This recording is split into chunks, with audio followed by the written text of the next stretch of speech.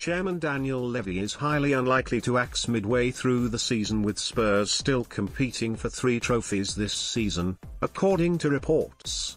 Pressure is building on the Portuguese coach after his side suffered 3 straight Premier League defeats for the first time in 9 years by losing to Chelsea on Thursday night. The Spurs boss lost back-to-back home league matches for the first time in his managerial career, and the North London outfit's slide has seen some calls for the manager to be sacked.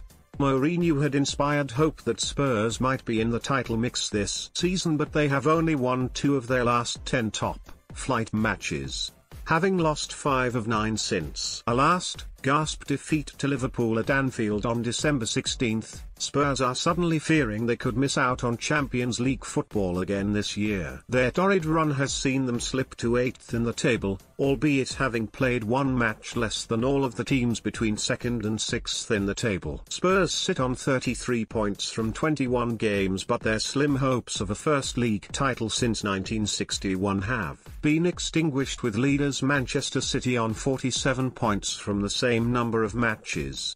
We will use your email address only for sending you newsletters. Please see our for details of your data protection rights. 4th placed Liverpool are on 40 points from 22 games. But Spurs drastically need to improve their form and have tricky encounters with City and West Ham to come this month.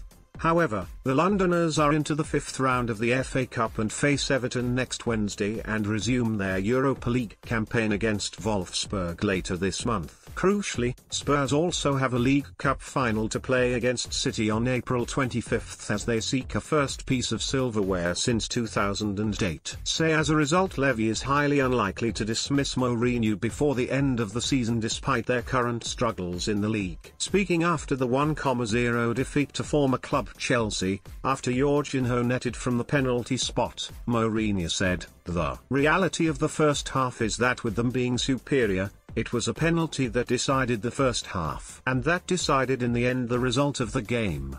In the second half we were much better, and because we were much better they were not superior at all.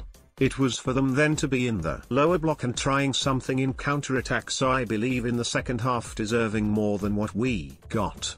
Spurs are missing injured captain Harry Kane, and Mourinho added, "The reality is that since Liverpool half-time, that is very difficult for us to connect certain dynamics. We tried without Vinicius against Brighton.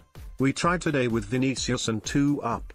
We tried in the second half with him as a target man and 2 wingers and a number 10. We're trying to go on the search, but I saw togetherness. It's not easy to see togetherness with bad results, defeats, difficulties, injuries. Togetherness is very easy to show when you're on a high and winning matches, when everything is amazing. But in difficult moments it's more difficult to see the togetherness, but I saw that in the second half. No doubts for me." Mourinho has been sacked by both of his last 2 clubs, Chelsea and Manchester United, and would be sacked for the 4th time as a Premier League manager if he was axed by Spurs.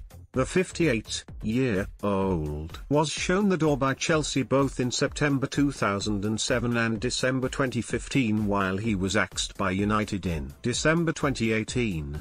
Mourinho has been in charge at the Tottenham Hotspur Stadium since replacing Mauricio Pochettino in November 2019 and has won 36 of 70 games, losing 17.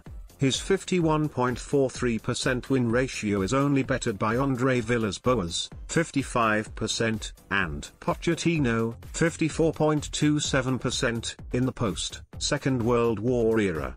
Spurs are next in action when they welcome relegation-threatened West Brom to North London this Sunday, 12 p.m. kick-off.